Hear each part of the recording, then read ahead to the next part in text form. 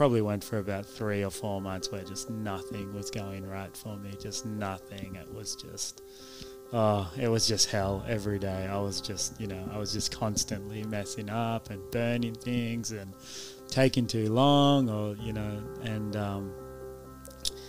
but that's where I really learnt to cook. This is The Crackling. I'm Anthony Huckstep. We're not all born with talent. We're not all born with opportunity. But a tenacious, never say never spirit can open up many doors and experiences. Louis Tikaram grew up in the New South Wales country town of Mullumbimby. When he turned 18, he took a chance on a gut instinct, and it set him on a culinary path he'd never imagined. So Louis Tikaram, back in Australia, after taking LA by storm at EP and LP. What brought you back here? And to Brisbane? Yeah, well, that's the thing. It's kind of, people say I'm back to Australia, but I'm just as shocked. But for me, it's not really back to the area. It's not back to Australia. It's back to the area I kind of grew up, me and my wife.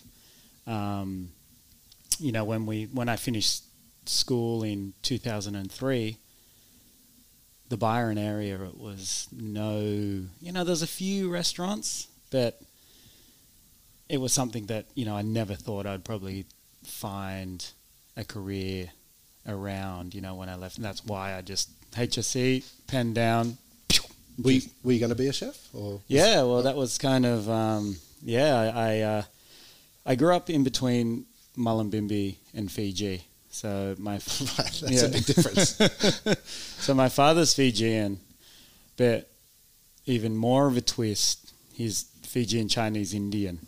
So his mum's Fijian Chinese and his father's Fijian Indian. Wow. So growing up in that household, you just never knew what was going to be on the dinner table. Was it going to be chicken chop suey and steamed fish, ginger and shallot? Or was it going to be goat curry with fresh roti? Or was it going to be polusami with kakonda? So it was always kind of different. And then in Fiji, we didn't have television till 1996. So basically you would come home and that was your entertainment. You didn't just veg out on the couch and scroll on the iPad. And, when you were a kid, you went and you helped cook or you helped.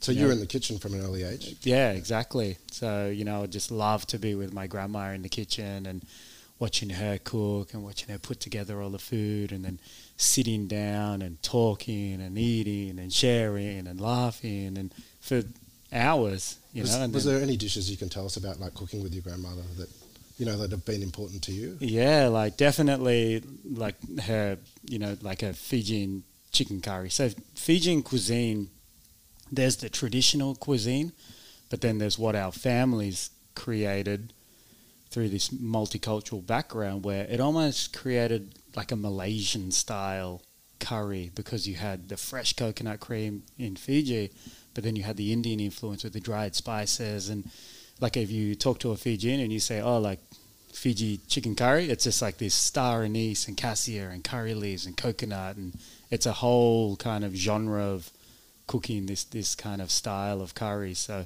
that's definitely, like even my wife can cook it as well, because it's almost like a little rite of passage. Yeah, like if you spend time in Fiji, you learn this style of cuisine. Yeah, unreal. So you left Mullumbimby so after your HSC? Yep. So while I was in school, my main goal was I wanted a car. I love to surf. I love to hang out. And we went, growing up, I grew up on a farm in 110 acres. So just our driveway was a 3-kilometre dirt road. So I'd be riding my bike everywhere and I wanted a car. And so there was a kind of rinky-dink old Thai restaurant in town, and I went in and I needed a job, and they said, yeah, you can wash dishes.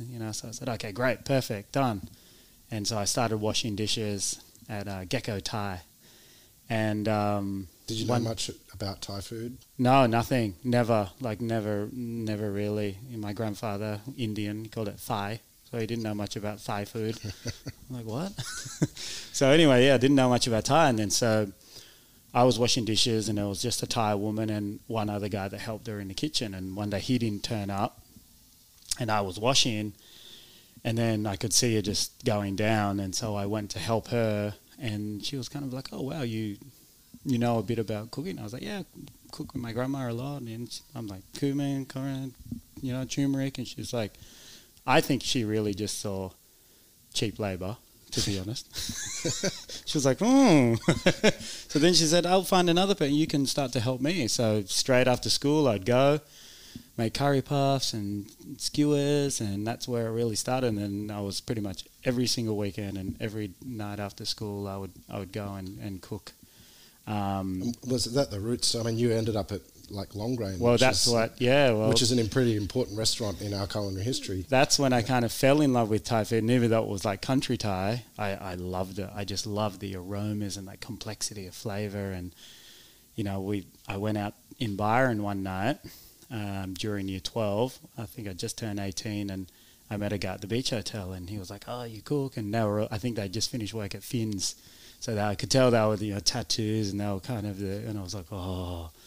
And I started chatting. He's like, "Dude, if you want to cook Thai food, there's this spot in Sydney. It's just open. It's called Long Grain, and that's like, if you want to know anything about anyone or Thai food, that's where you go." So I only had that one word in my head. Yep.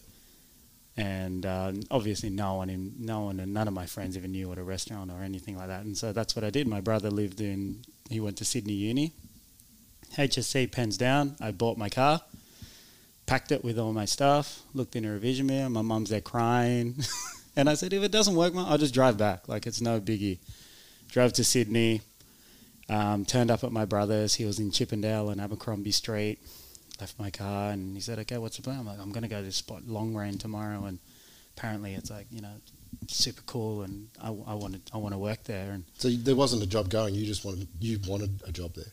Yeah, I'd never even stepped foot into a restaurant, like a good restaurant, ever, ever. So this was the whole, and my brother was like, "Great, cool, excellent." So I knew I could walk there, so he told me how to get there, and I walked through.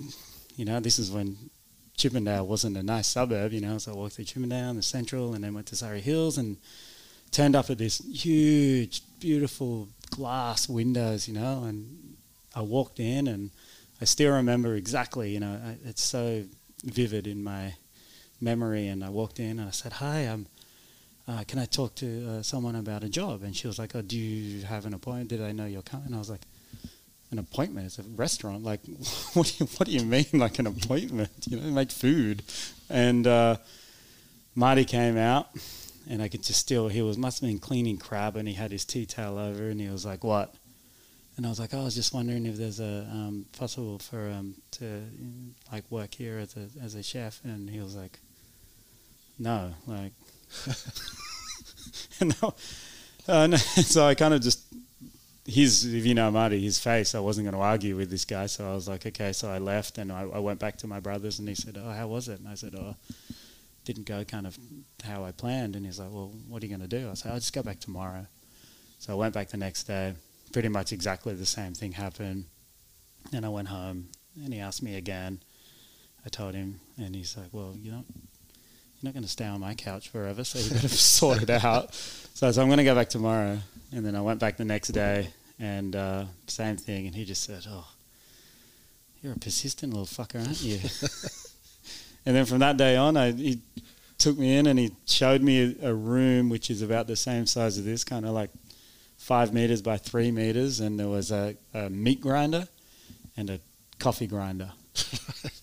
And that's all I saw for the next year. So I just ground curry paste and spices every day in, day out, from 7 in the morning till 6 at night. Well, it's aromatic if nothing else. So I went home the first couple of days, and I woke up and my uniform wasn't at my brother's, and then I kind of looked out the back into the courtyard, and it was all on the courtyard out the window from the 2-story terrace. And he's like, "It stinks. It stinks of garlic and onion." And so that's what I did. So I just worked at Long Grain. Marty bought me my first chef jacket, my knife. I didn't have anything, I didn't even know you needed these things to work in a restaurant. So he really took me under his wing, and I put away deliveries, strained all the stocks, pressed the pork hock, made curry paste, ground spice, and that was it. That was that pork hock was pretty significant dish, under long grain and its sort of celebration as a restaurant. Like how many did you do there? I mean, what was involved in that dish? Oh, we used to do 4 trays of pork hock, so 5 times 6. There's 30 hocks in each tray. So we braised them in a really beautiful aromatic master stock for about 4 hours. And then we deboned the hock and then checked it for bones and then kept the skin completely intact and then pressed them in trays kind of in the vice versa, so they almost like locked in. Yeah. And then would put, it would have been at least easily 100 kilos, and then press them down for 24 hours and then pop them out and then cube them, and then that was the dish. Yeah, so, and that would be 4 trays, so 100 hocks every day, 7 days a week. So, was there one person on that section? Yeah, me plus carapace plus. So it was like a real rude awakening, to what hospitality was, and if, oh my God, we worked with this French guy, and if he found a bone, because then I would do all the base, and then they would just come and it's all ready. And if he found a bone in the pork hock, oh my God, Lord have mercy. I was in I'd just be screamed at for so long. A, because it could have damaged his knife, and B, just because I was the punching bag of the kitchen. So long grain is interesting in your career, given that that's almost a starting point. Yeah. Certainly in a big time restaurant.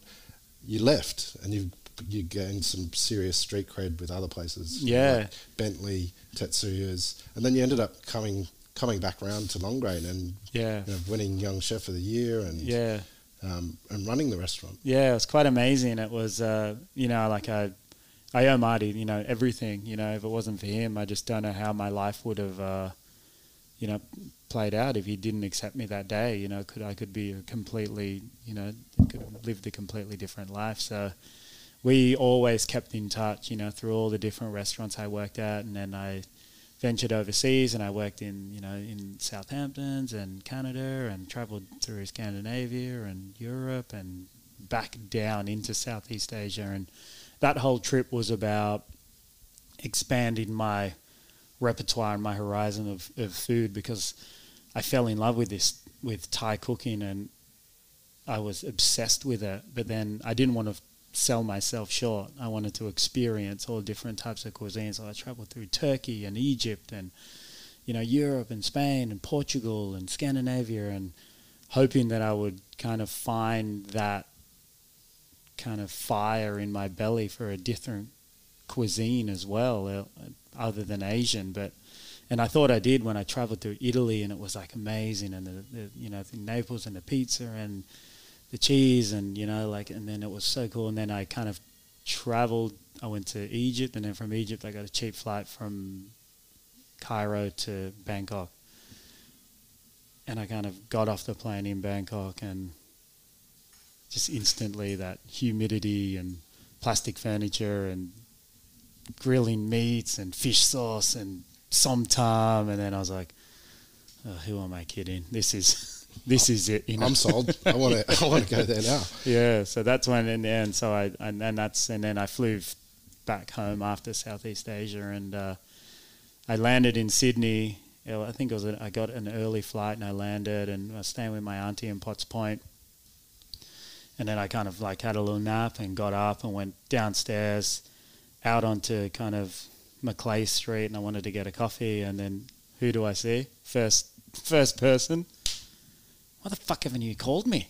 I'm like, Marty, I just got back, literally. I just got back, and he's like, oh, okay, what do you want to do? You want to get a tea or something later? And I was like, yeah, that sounds good. He's like, meet me at Long Grain. And so we got to Long Grain, literally just landed, and he was in a hard hat. And it was when the whole Muddy boats and a hard hat.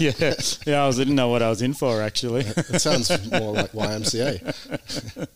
And that was the renovations of Longrain, 10 years on, and they took over the downstairs and they created the canteen, and he was like, wow, what do you we did a big walkthrough, and he said, what do you think? And I said, mate, it's awesome, like it's great, it's like a whole nother rebirthing of Longrain. I think it's great. And he goes, no, what do you think? Like, you want to run it? So here I was, like I built my reputation out, like I went Longrain, then Bentley, then Tetz, and which are very different to Longrain. Yeah, I mean, you need tweezers in some of that. Yeah, like Brent Savage, Tetsuya, amazing chefs, amazing cuisine. Yeah. Very big detour. Very, yeah. So I've always been a bit of a sucker for punishment, just chucking myself into the deep end.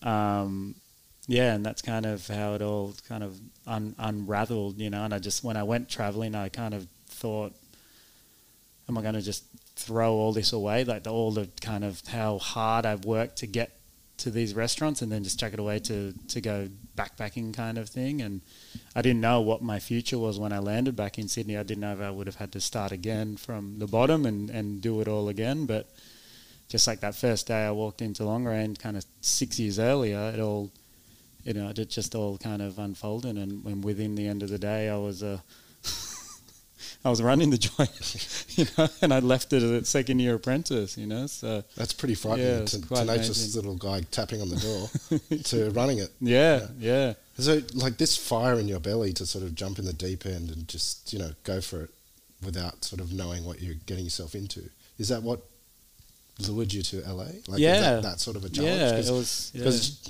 I mean, I guess you got to give them an experience of Australian cuisine with Asian influences and all of your rich history that you'd built up that maybe they hadn't seen before. No, yeah, definitely. And that was another amazing experience of, an individual just trusting me and being like, okay, if that's what you want to do, let's just do it. So, yeah, I went to LA and completely different restaurant, completely different concept, completely different food, completely different style of service, completely different flavors, not even for the customer, but also for the cooks that were preparing the food, like no server or cook or anyone had used lemongrass, turmeric, coriander, which we kind of take for granted. Yeah, for us, it's on every kind of streets corner. And that's kind of what I explained to them. I said, this is our Mexican.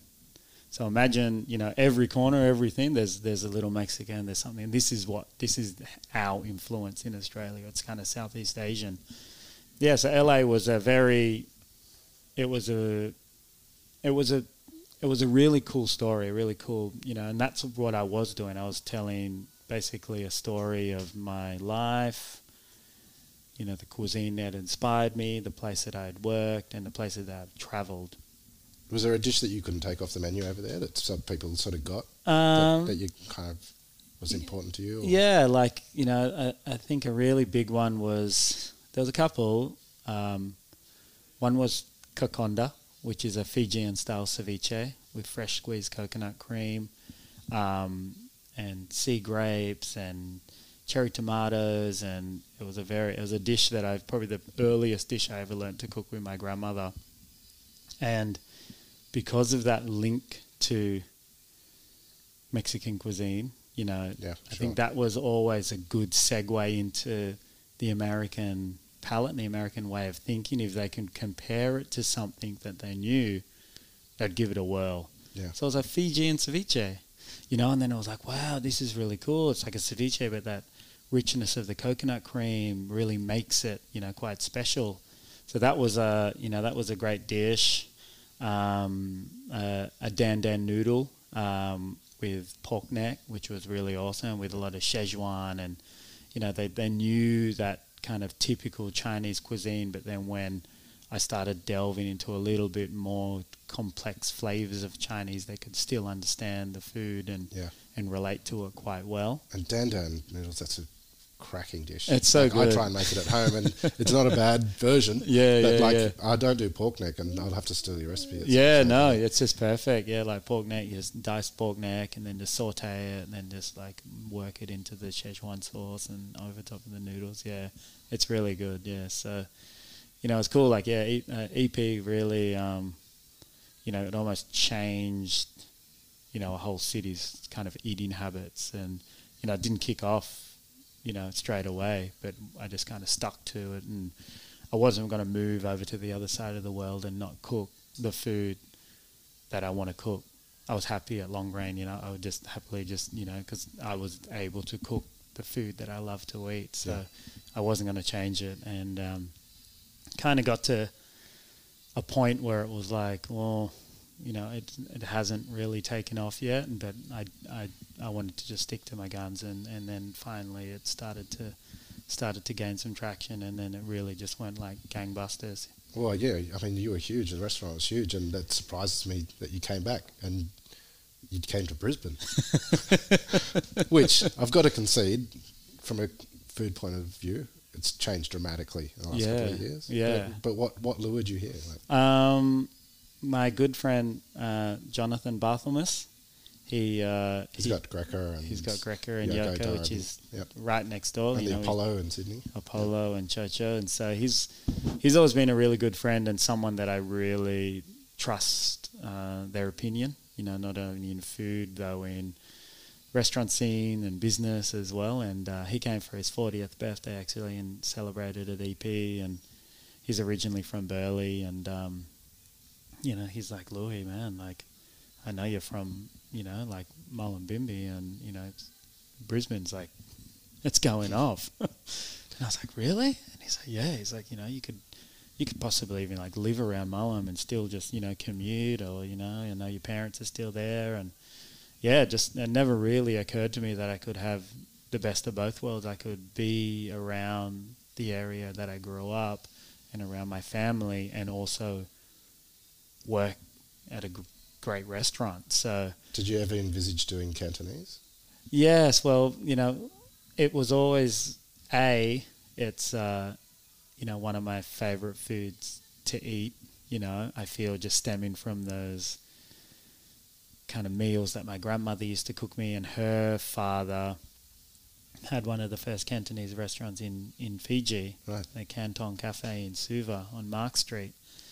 And then together with, that kind of rite of passage of going to Golden Century for the first time, being a young cook in Sydney and eating like the live seafood and the pippies and exo. And, it's a very nostalgic cuisine, I think, to any chef that came up in Sydney. And Brisbane just doesn't have any, just didn't have anything like it. And I always wanted to continue to grow and to develop my skills. That's why I really love hospitality, because it's an industry where we don't stop learning and growing. And I always wanted to keep kind of expanding my repertoire and my reputation of the food that I wanted to cook. I never wanted to be painted into the corner of being, he's a Southeast Asian guy.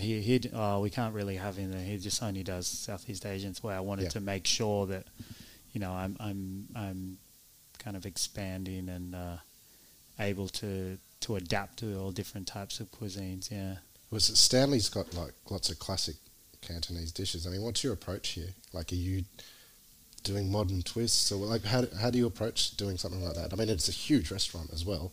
It's a big restaurant, and I suppose from when I got back to Brisbane, my style or my approach to the menu changed drastically, because I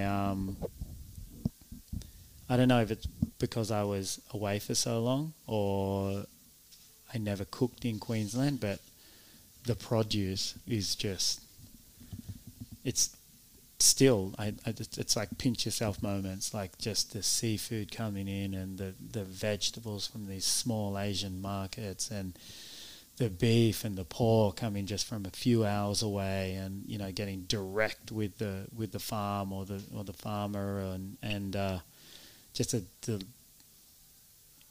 kind of like limited amount of hands it passes through. Yeah. You know, it's still like a kind of a country town in some sense of dealing with these suppliers.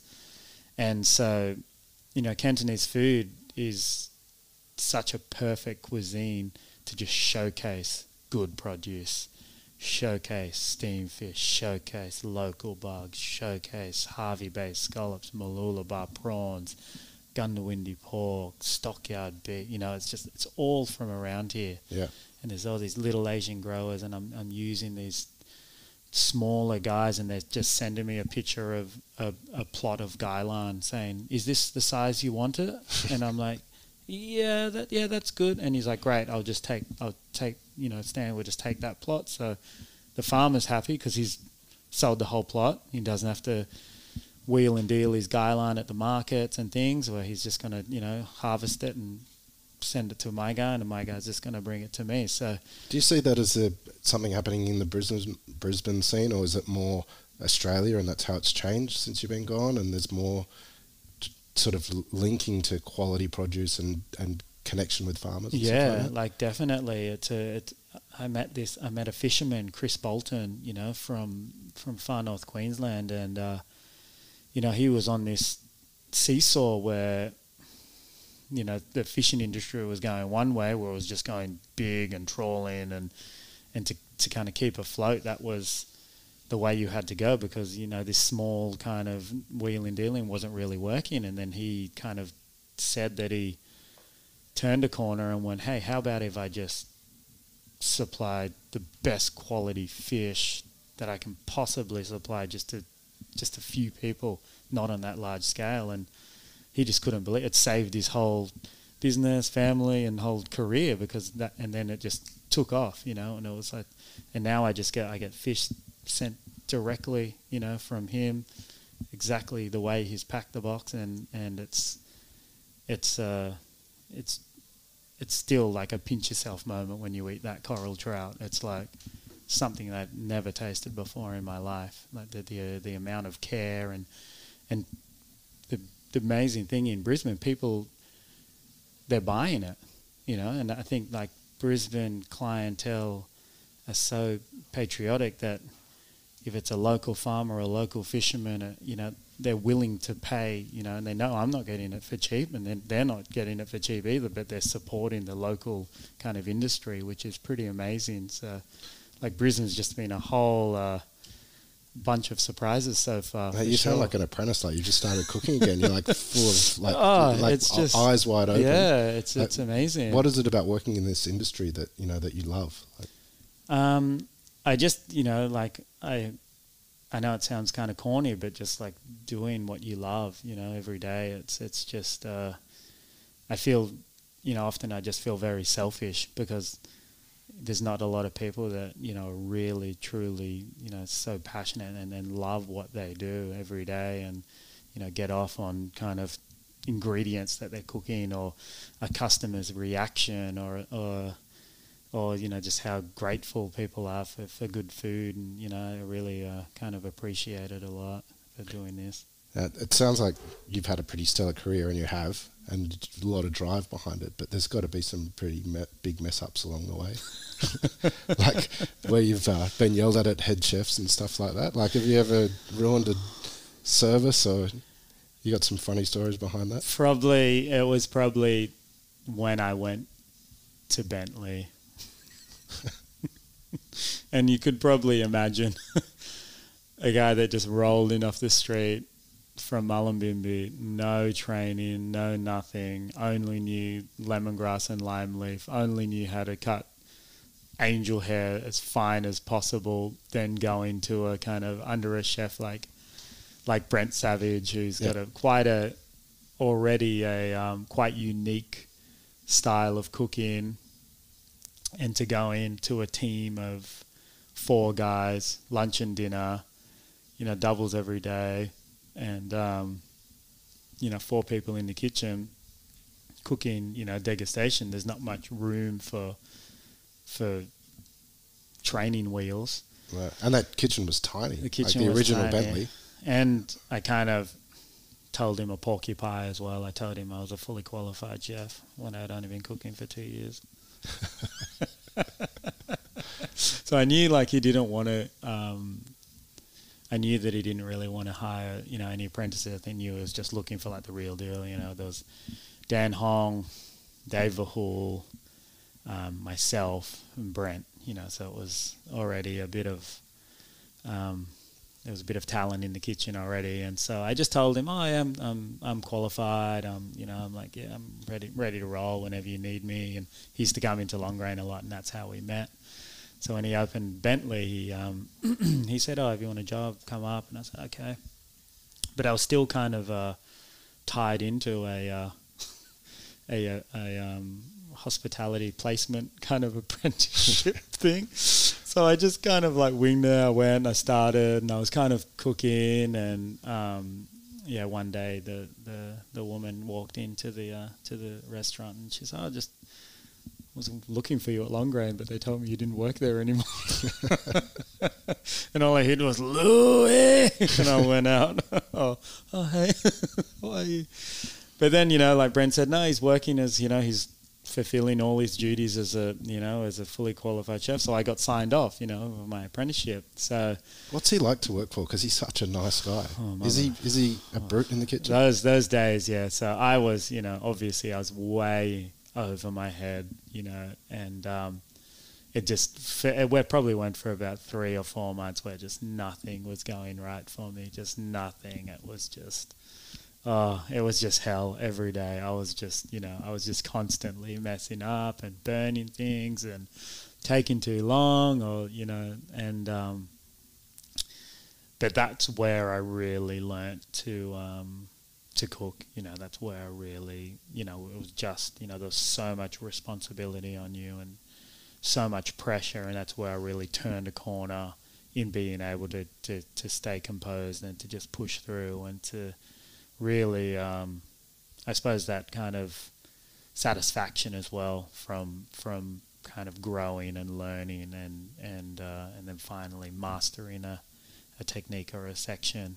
Because Brent was, it was quite hard, you know, and he had a lot of pressure on him as well. You know, it was like we opened up, we got 2 hats, we got best new restaurant. You know, it was a lot. You know, so he was kind of under the microscope, and it just showed me that passion and that drive that Brent had as well, that really to kind of blow all expectations out of the water by just keeping your head down and just working and letting that passion kind of speak for itself.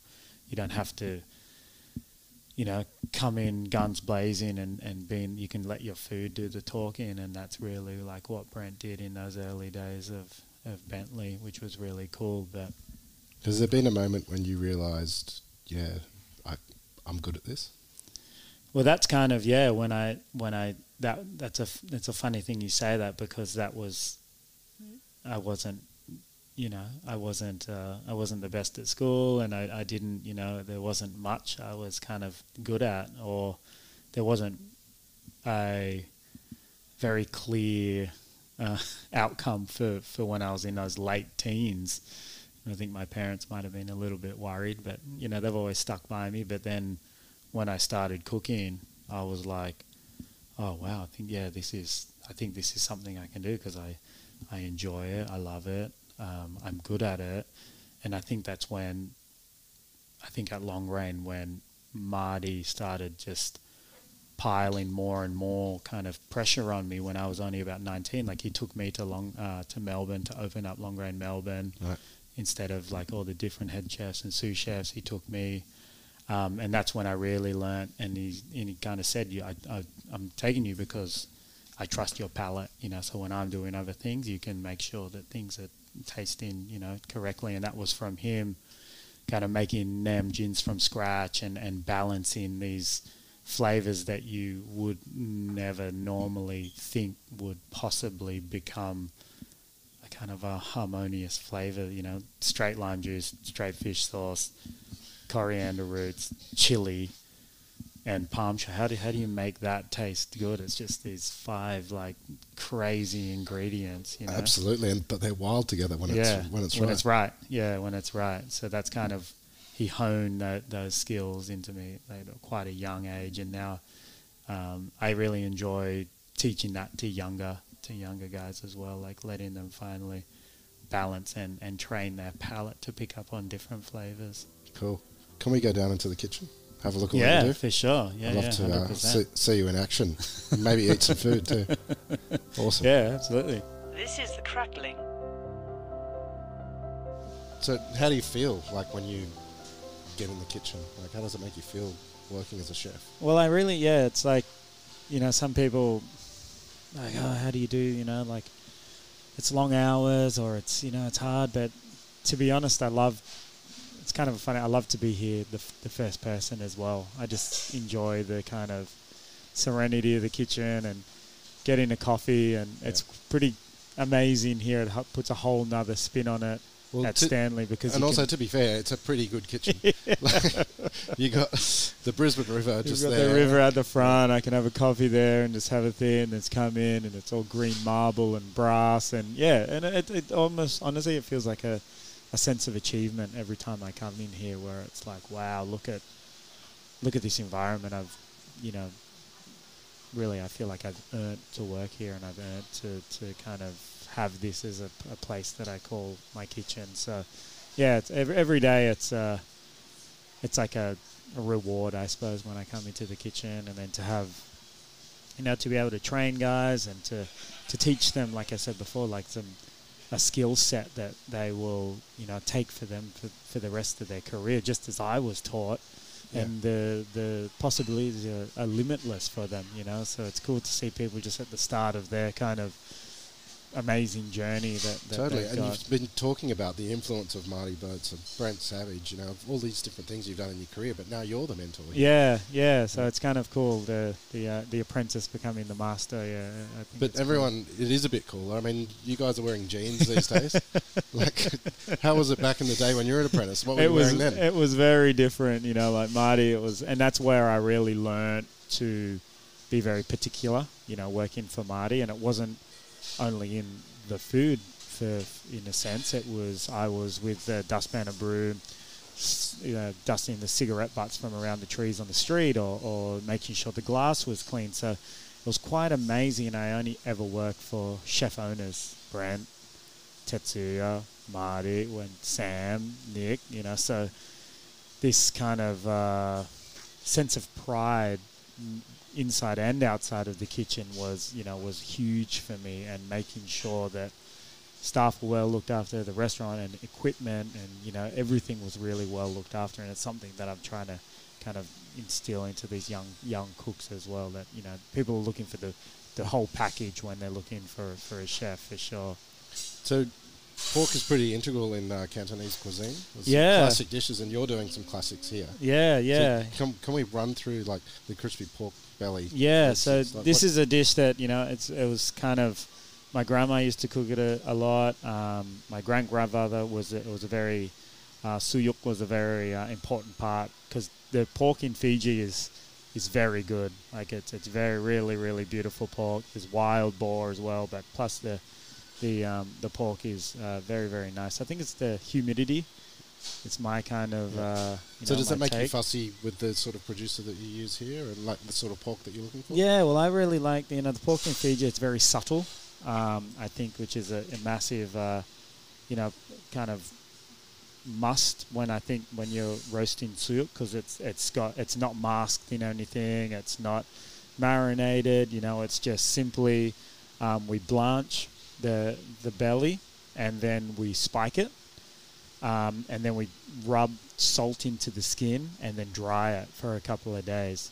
Right. And then is it uncovered? Uncovered, yeah. So we actually have fans in our cool rooms to help dry out the Peking duck and the pork, and then we roast it on a super high heat, covered in salt, to help create an even layer on the top, and then to perfect an amazing kind of crispy crackling on top. Well, that's what everyone wants to know how to do, right? I mean, the crackling is like the gold of... Exactly. So it is, I think anyone at home who really wants to, it's like you can either blanch the pork or steam the pork, but then it's all about spiking it like several thousands of times, and then working in salt into the skin itself and letting it dry out.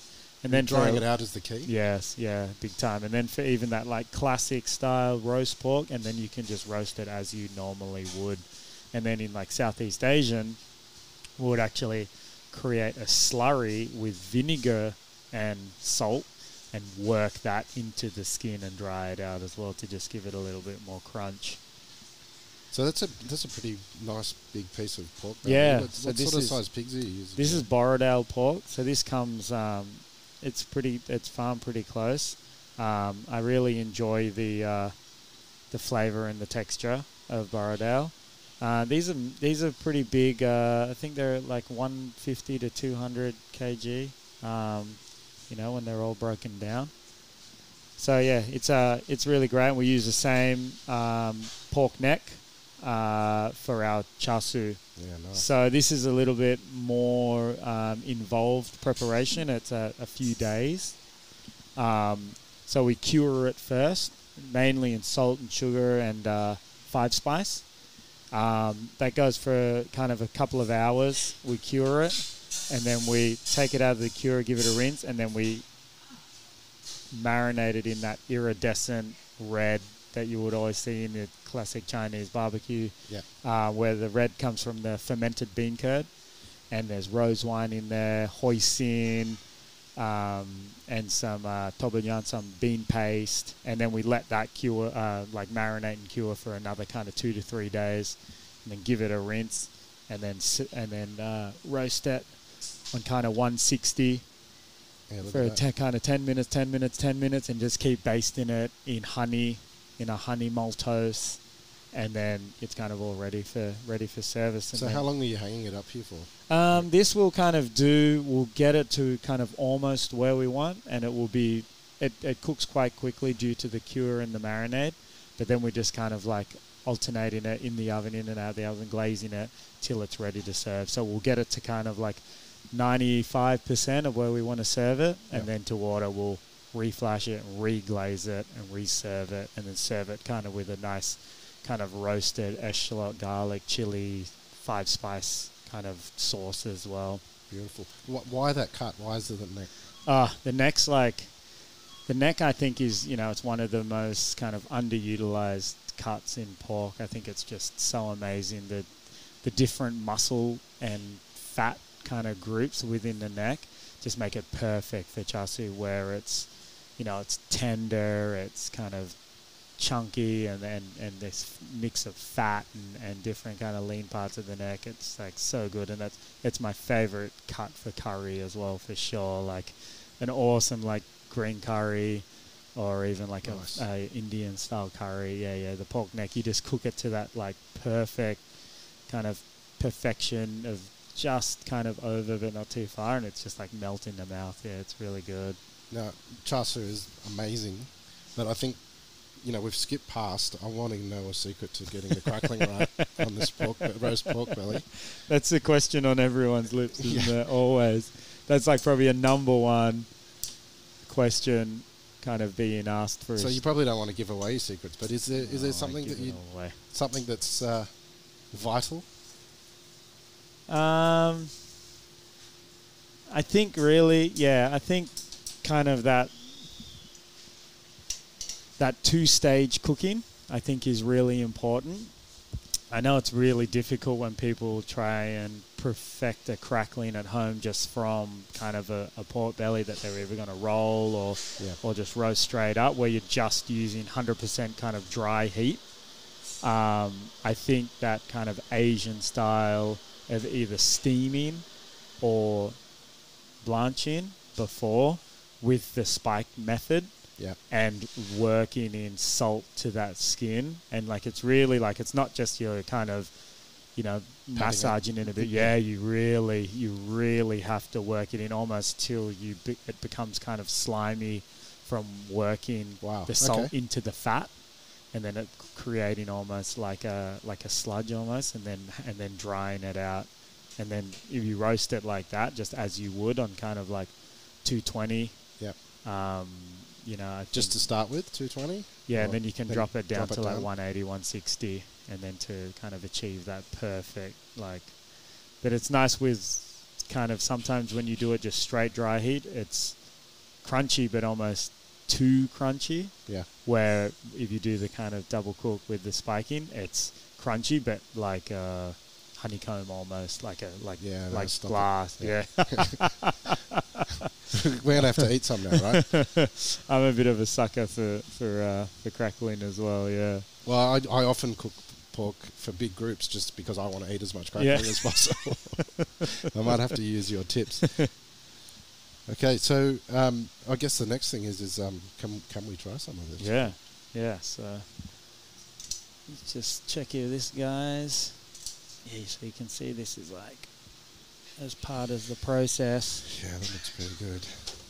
Yeah, you get with that salt, you get a really nice even coat. And I think what's nice about it is you haven't scored it. You know, like traditionally, like, you know, where you see a lot of people scoring the pork too. Yeah, and you kind of ruin that, ruining that kind of it's perfect, almost like glassy, isn't it? Even. So this you can see, if we just continued to roast it, it would all, it would dry up all just like this part here.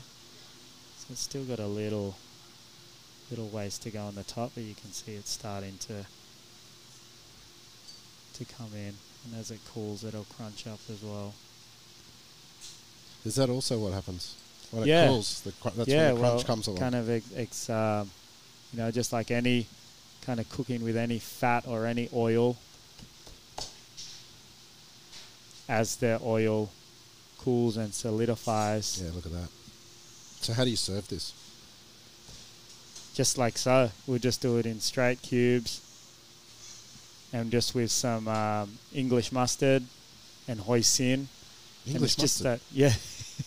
From, you know, it's from the, that's why, you know, Cantonese is quite such a cool kind of cuisine as well, because it's, you know, like all great cuisine, it's influenced by different, you know, like, you know, kind of multicultural backgrounds and invasions, and exactly. Normally it's kind of, you know, like a bit of suspect background, but yeah, when the in Hong Kong with the colonial you know, migration there, and that's a kind of this beautiful building as well. We're standing in Stanley, that old colonial style. Totally. You know, it was like it was meant to be a Cantonese restaurant. You could be anywhere but Brisbane, actually. It's amazing. Yeah, it's like unbelievable. Should we try some? Yeah, so try this kind of corner bit. It'll be... I might have to loosen my belt buckle, mate. Yeah, lucky it's all the way in Brisbane, right? Exactly. Yeah, so... Although you can get cheap flights these days. I know. I know. Yeah, definitely. That's unreal. So you do also a classic suburban Australian dish. Oh, yeah. Yeah. Sweet and sour pork. Even in Mullumbimby, we had a Far East local Chinese restaurant. And like what I was talking about, you know, just finding this really great produce, really awesome suppliers, and then, you know, not having to do a modern twist or not having to do fusion. You know, we can just do these really great classic dishes that have been around for so long that everyone's familiar with, though just do the best version anyone's ever had. And that's always been a kind of a challenge to me. You know, I did it when I went to the States, you know, in the top of the restaurant. I wanted to do this kind of cool street food snack, you know, like with the cocktails and things. But being in West Hollywood, it wasn't people didn't gravitate to it as you would, you know, somewhere in, you know, Sydney or Melbourne but I didn't, like kick up a stink and be angry and go, oh, they don't know what they're talking about. I said, well, what do they eat? So I just did a bit of a kind of, you know, reconnaissance around and seeing, and people were eating, you know, like one thing I always saw was like a chicken sandwich, you know, and I was like, okay, I'll just make the best fucking chicken sandwich that these guys have ever had. So we brined the chicken in like an aromatic brine of Szechuan and star anise, cassia bark, and did an awesome like gluten-free, like super amazing crust that stayed crunchy for days, and a spicy mayo and things. And you know, in the first weekend, I think we sold like 300 of them, you know, and I just love that about cooking. It's like giving the customers what they want, but just giving them the best possible one they've ever had. And you don't have to change your style or kind of sell out as they would. It's like, no, you just take it as a challenge and be like, all right, you suckers want to eat chicken sandwich? All right, try this, you know? And then it became like a cult. Yeah, people were coming for the chicken sandwich, to eat the chicken sandwich, you know? So, and that's kind of like what we've tried to create with, you know, we've got Mongolian lamb ribs and sweet and sour pork and kung pao chicken and just doing these really cool classic dishes, but with great produce. Well, that sweet and sour pork, when I ate here a couple of months ago, like that reminded me of my youth. And it didn't feel any different, but it just ate a lot better. It ate like my fond memories rather than what I was actually eating, I think. But can you run us through that process? Because it's actually quite light. Yeah. You know, and you enjoy like good pieces of pork in there as well. Like it's not just all batter. No, absolutely. And it's just like capsicum and pineapple, right? Capsicum, pineapple, and some white onion, you know, classic. So, the batter was, you know, we really worked on that for a few weeks of trying rice flour, tapioca starch, glutinous rice flour, cornstarch, potato starch, kuzu starch, you know, just like all these different, because, you know, it's just about these different kind of variations or techniques or kind of ratios. And I literally, after about 3 weeks, we finally kind of were just sold on a cornstarch batter. It fried the best, but then stayed super fluffy and light. Yeah. But then it absorbed the sauce, but didn't go soggy. Yeah. So it was like a certain kind of method to that, and just using really good quality pork neck, cooking it, awesome kind of sweet and sour that we kind of cook over a long period of time to infuse a lot of the capsicum and pineapple into the sauce itself, along with then the kind of the chunks in the stir fry itself. So and that's one of the beauties of it. It's like it's rich with the sauce, but it's not a big gluggy sauce because it's all caught on the pieces. Yeah. So it's kind of like, sweet and sour sauce, that's an easy one, tick it off. But it was actually one of the more involved dishes that really kind of tested us to create this kind of awesome version of it. Yeah, so it's kind of, sometimes, it's kind of like, lots of Asian cooking, the simple dishes are the ones you can really mess up, rather than the complex ones with all the different pastes and stir fries and marinades. They're the ones that you can kind of tweak a lot and perfect, where it's those ones that just have 2 or 3 ingredients that they're really transparent, and if you mess one of those processes up or one of the ingredients, it's very easy to kind of see. Well, Louis, I'm going to have another piece of this. But, mate, it's been unreal. Thanks for letting us be in your kitchen. Oh, of course. No, it's great. I'm glad to share it. I think that Crackling's calling me. So. Thanks, mate. You're welcome. Thank you. This is The Crackling, a Deep in the Weeds production in partnership with PorkStar. I'm Anthony Huckstep. Stay tuned as we catch up with some of Australia's best chefs and pork producers to discover what makes Australian pork so special.